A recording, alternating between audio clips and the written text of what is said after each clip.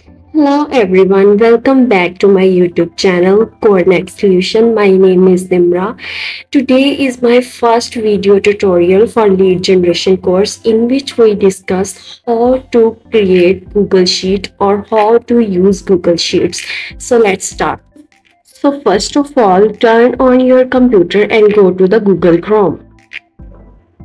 There are three steps of my video. First step is launching Google Sheets. Open a new tab and then select Google app icon from your right corner and then scroll down. Select Sheets. Then select plus icon or blank sheet.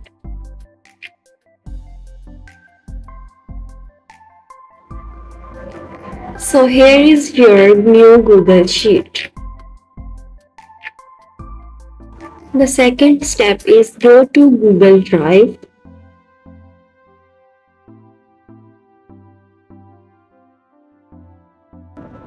Then select New from your left corner or right click on plus option, then select Sheets.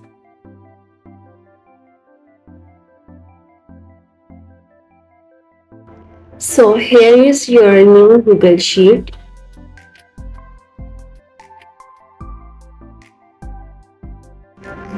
The third step is go to the New tab and then write Google Sheets in Google search bar.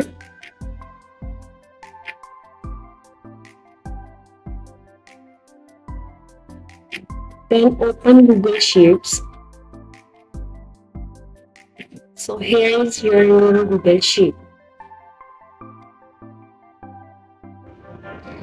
The second step of my video is creating a spreadsheet or set a spreadsheet. First of all, give a title or a name to your spreadsheet according to your requirements and data.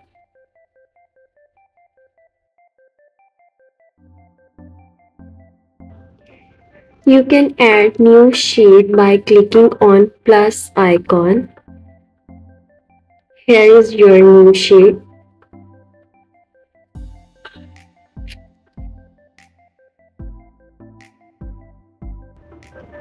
You can add as more as you want.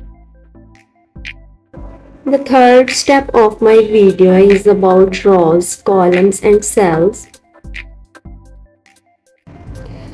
A simple spreadsheet consists of many rows, columns, and cells. Columns indicate alphabetically at the top and rows numerically downside. You can select a full column by clicking on the top. Intersection of particular row and column is called cell.